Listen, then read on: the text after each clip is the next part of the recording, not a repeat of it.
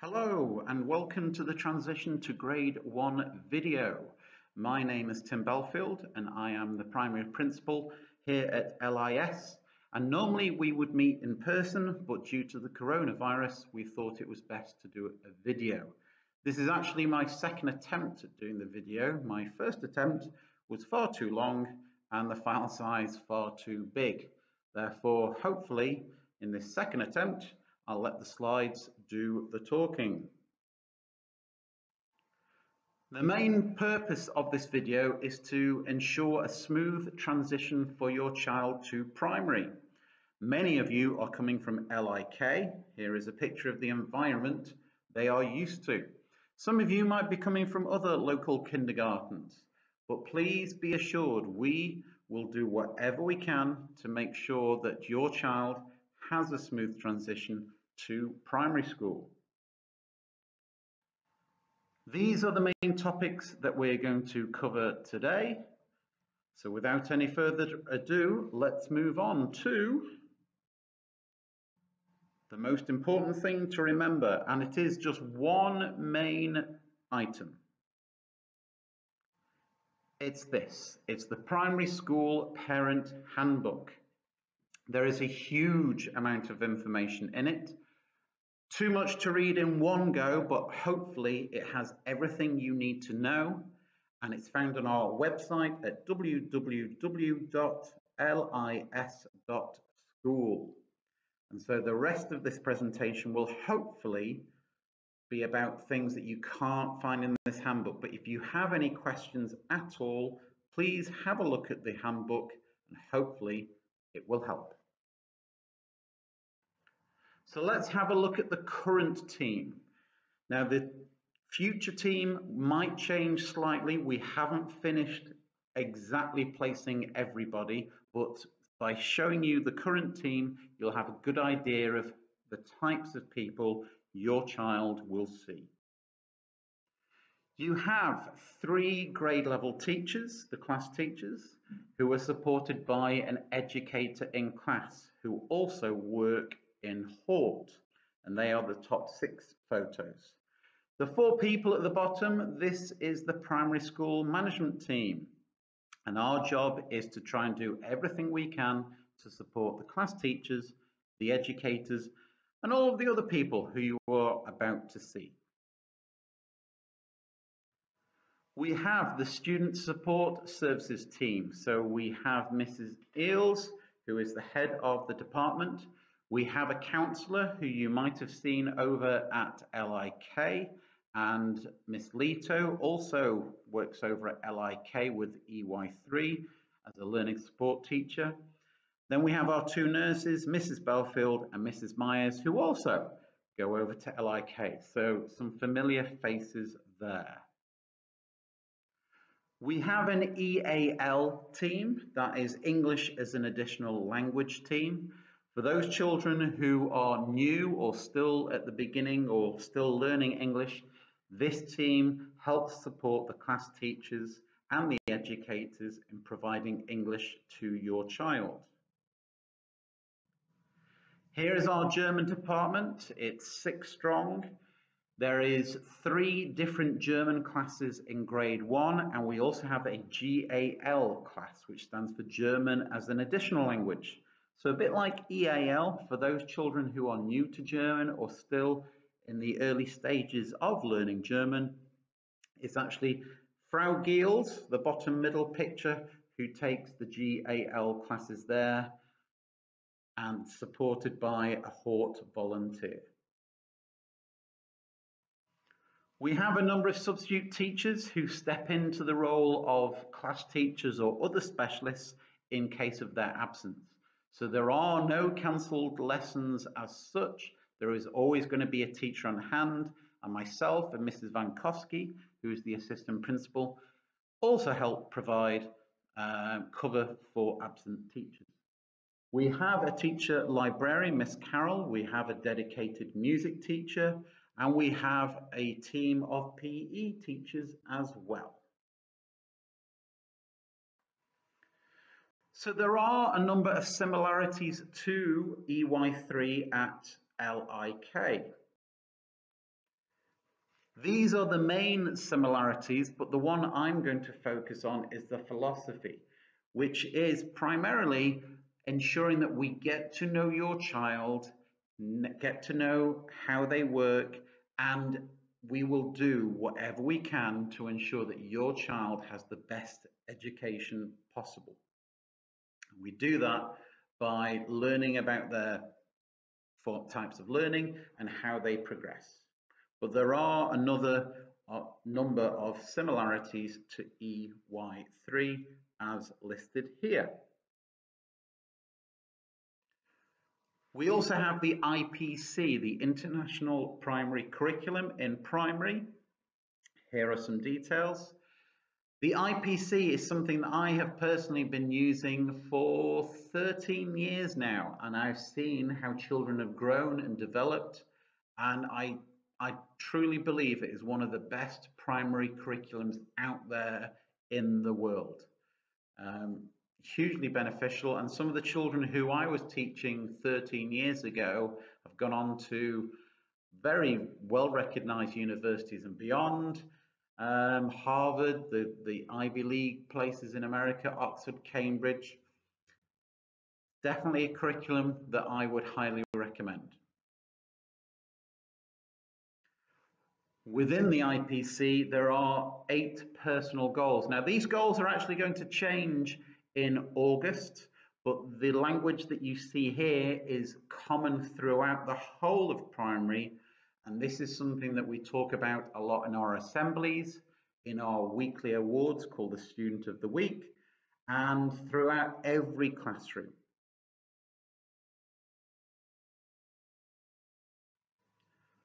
But what will your child be learning? Here is a typical day. We do have Hort that starts at 7 o'clock in the morning, and we have the afternoon Hort that runs from 3 o'clock until 5 o'clock. The actual teaching day runs from 8:30 till 3 o'clock and is made up of 6 45-minute periods. And in between those, we have a half-hour snack break, followed by outdoor play, and an hour-long lunch break with outdoor play as well. The curriculum, we have specialist teachers who provide 5 lots of 45 minutes of German. Our German curriculum is based upon the Saxony curriculum, but we've got a big green light, a big green tick from the Saxony authorities for how we conduct our German lessons. We have specialist teacher for library, for music, and of course the children will have 2 45-minute periods of PE. Normally we have those both together so they have an hour and a half in one go. From the class teacher, they will teach English, maths, and IPC, and with the IPC that covers everything else you can think of. So art, geography, history, social studies, international studies. It covers everything else. But the first 3 weeks of school to us is probably the most important 3 weeks, because we want to get to know your child, and we also want the children to get to know us. So we don't dive straight into the curriculum and hit it hard. We spend a lot of time, the first 3 weeks of school, really getting to know each other, establish routines, and make sure your child is in the right frame of mind for learning. So in these 3 weeks, we spend time looking at the individual students, the classes, the grades, the primary school as a whole, LIS as a whole, Leipzig, and Germany. Our IPC units this year, there were 5 units. Now some of these pictures are a little bit old, but that's because of the, sadly, due to the coronavirus, we couldn't go to all of the field trips. But there are 5 units that we've done this year, and we hope to continue with them next year as well for a bit of consistency. But rest assured, the children certainly do enjoy these.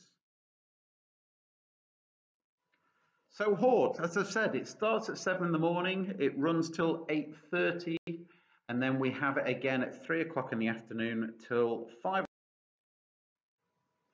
Normally, our educators would have spent a lot of time getting to know the children in EY3, and some of them did meet the EY3 children during the winter break.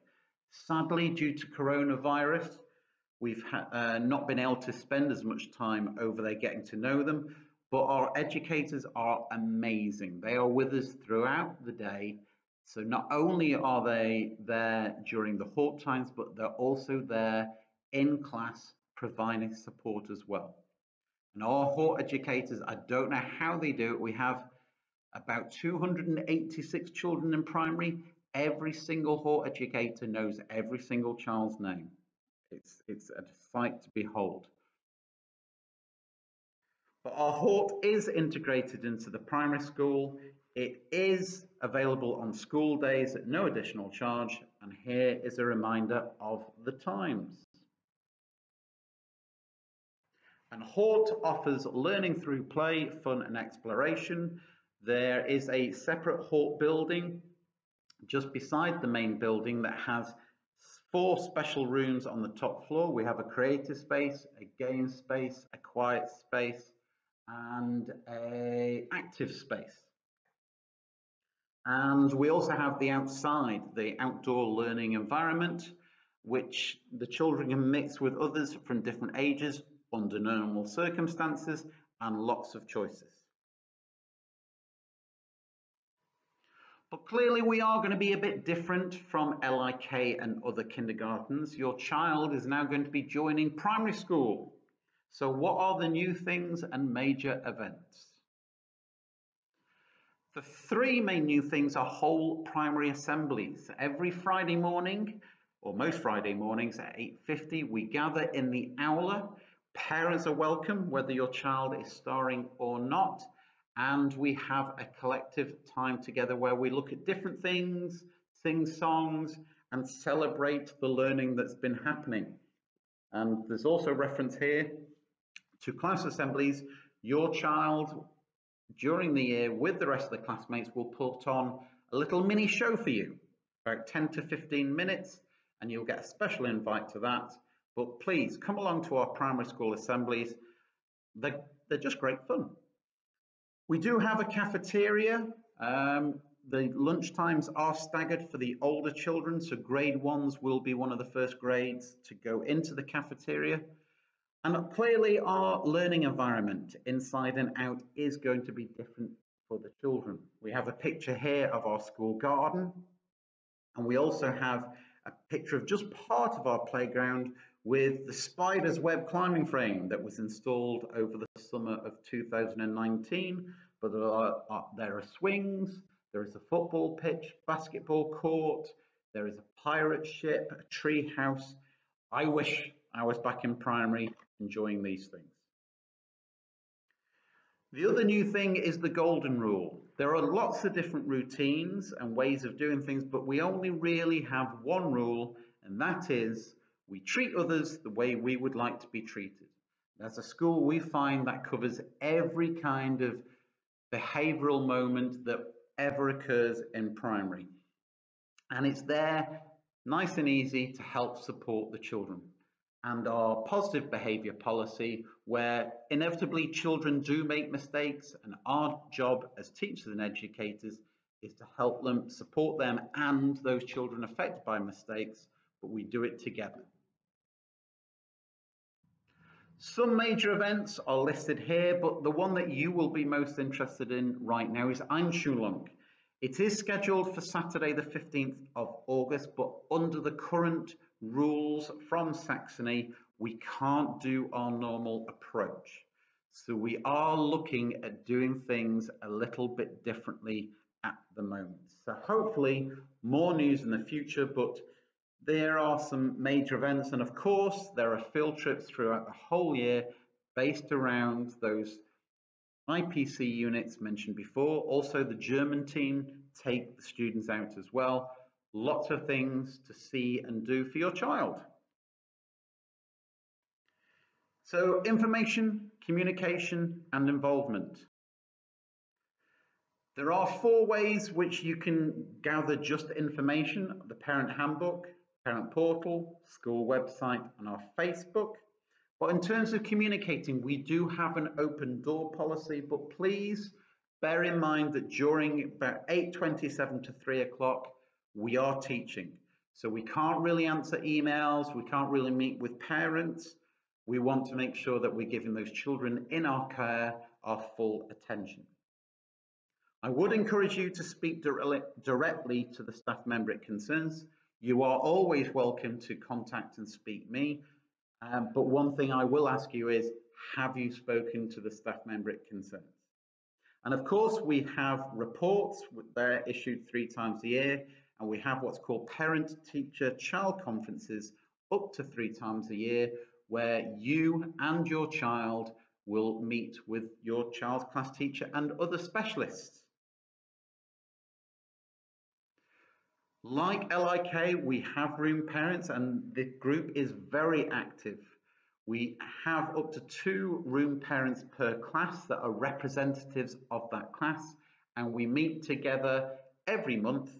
A lot more information on our website. There's an example of the handbook here, but we have updated this handbook. In fact, we're going to have 2 handbooks, one that gives general information and one that will provide guidance for anybody who offers their time as a room parent.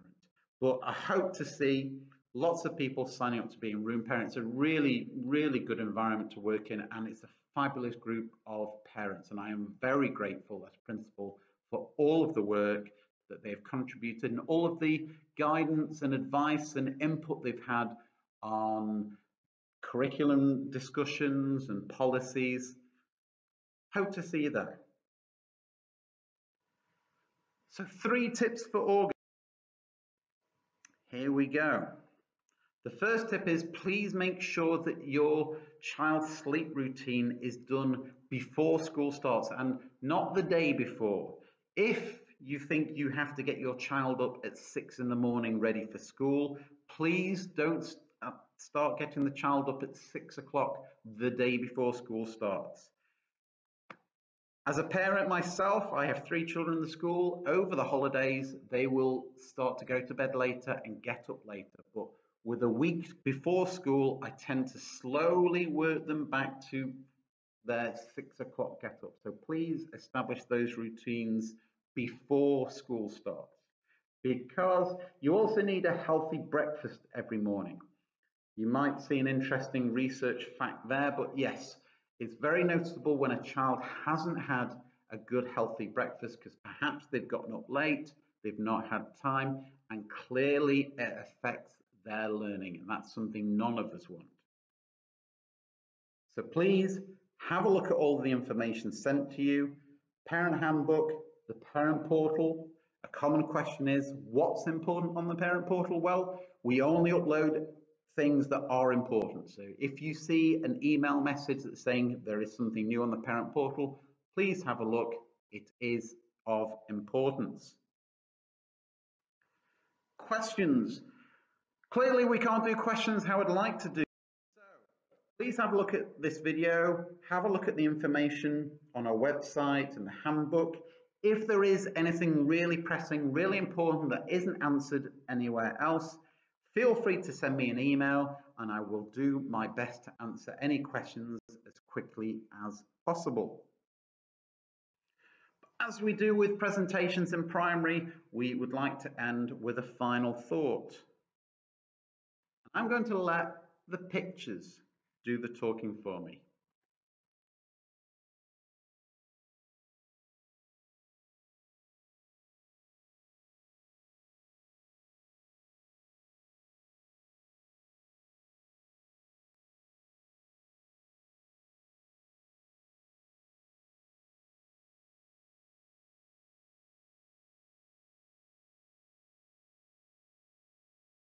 These are just a few images of what happens in primary. You have field trips. You have times when parents come in and see student work. You have concerts. You've got staff that are forever dressing up. You've got reading buddies. You've got the whole... There is so much happening in primary. It's a great place to be. And I stand by what I said at the start. Our job is to make sure that we give your child the best education possible. Can we do it alone? No. We have to work together with you, with your child for that to happen. But we will do whatever we can with you to make sure it does happen. So for now, thank you very much for watching. Thank you very much for listening. Hopefully, we will have some form of Einschulung up and running soon. But for now, take care. See you soon. Bye-bye.